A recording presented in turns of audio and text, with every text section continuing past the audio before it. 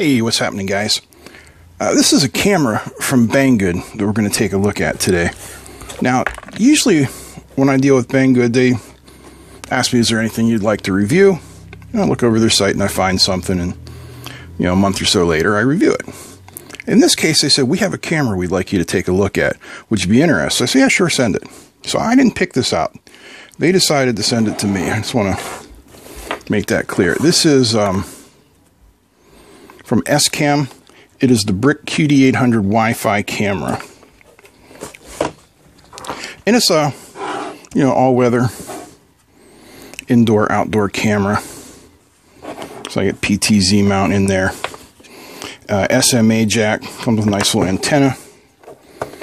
And then we have this lead here. This is a power jack and a wired network port for your initial hookup. Hold on, I'm shaking a wire loose over here. Everything gets tangled. This is the power pack they sent with, I don't know what kind of connection that is. Something other than the United States. I don't believe that's Britain or even European. I'm not sure what that is. So anyway, there is a nice little instruction manual here. We'll zoom in a little bit to it. That tells you how to go about setting it up. And the setup itself was kind of easy.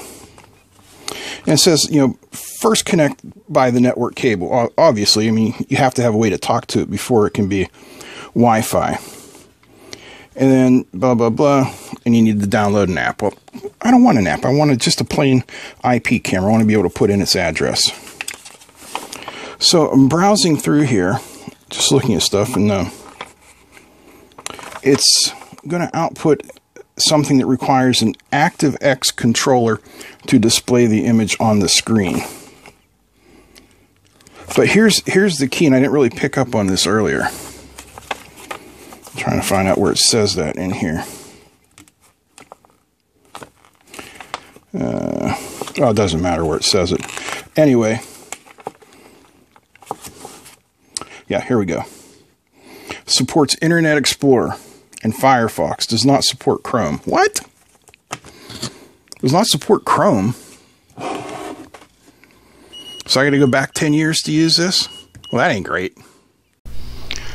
Alright, I've got the camera just kind of sitting here looking out the window. And it's hooked up, and as you can see, it is Internet Explorer. It would not work with Chrome. I don't know why. Okay, so if we try the Ptz buttons, which I'm clicking on, absolutely nothing happens. Can we change the focus? No. Zoom? No. How about color? No. Brightness? No. Am I missing something here?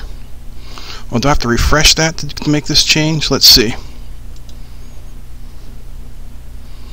No, these have no effect whatsoever. Okay, we'll check that out. Now, if we go over here to System, you can see these are just some of the settings. You can see we have device info here. None of this network stuff is anything outside of my house. Don't worry about it. And we come over to parameters. You can see all of this. And if we come down to Wi-Fi, this is where you can set up for Wi-Fi. You'll see this SSID that it could be connected to. It's disconnected at the moment. Is what I have it connected to.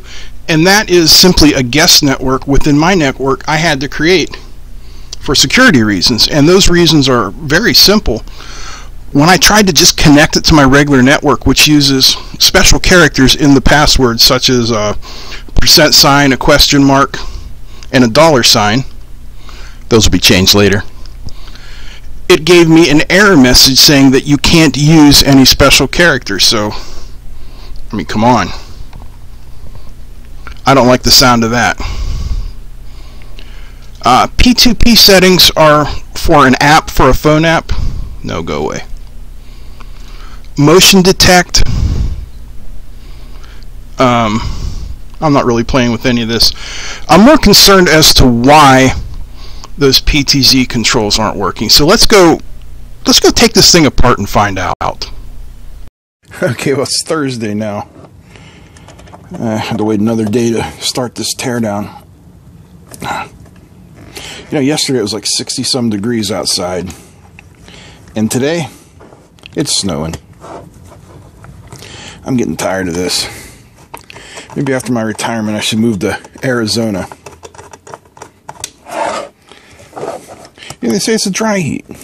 Of course, so is the inside of your oven. I don't think I'd want to live there either. Alright, let's see what we got.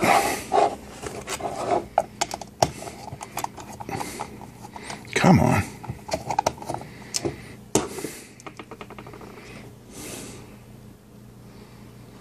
Oh, it's a tether. I'm thinking, why is there a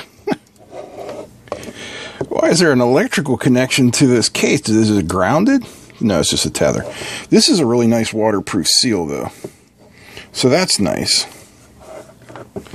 And well, there's why the PTZ doesn't work. There is no PT nor Z.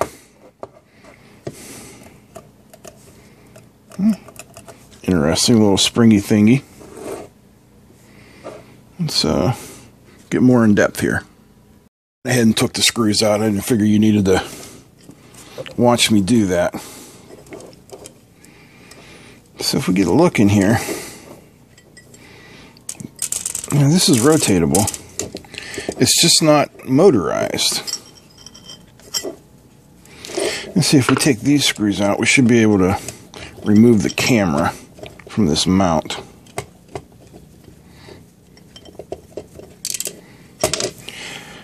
And we'll see about these circuit boards in here.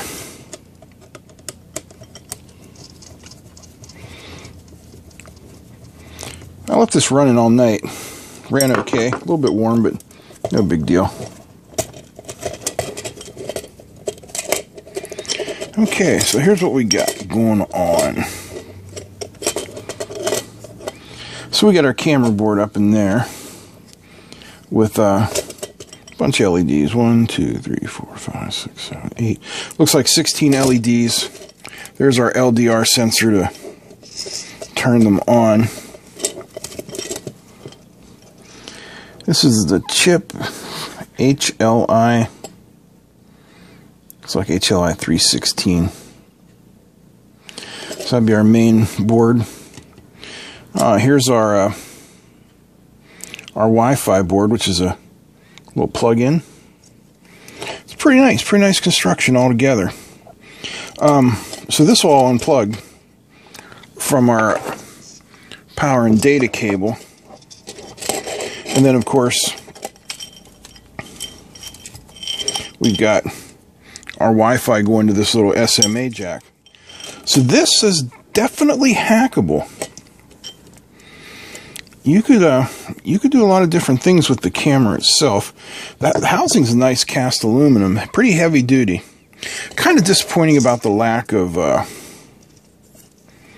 actually being a PTZ mount, but you know, beyond that, there's some decent circuitry here, and the camera does take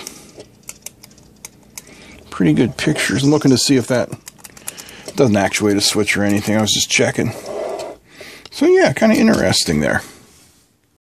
Okay, so we've got everything put back together here, and you can see the camera's set up, and other than the image being flipped, which I'm sure there's a way that we can reflip it horizontally without a problem. There really shouldn't be any issue to doing that, but everything looks good. The image is super high quality. The components in the camera look to be very high quality. Yeah, definitely impressed. I wish it had a PTZ function, just because with the housing and everything it looks like it should have a PTZ function, but you know, it doesn't. And that's okay. It's not a huge deal.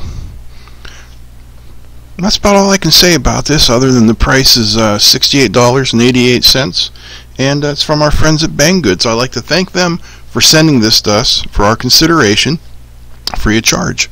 And I'd like to thank you guys for watching, and a big thanks to the patrons for supporting the channel. That's it. I'm out. Peace.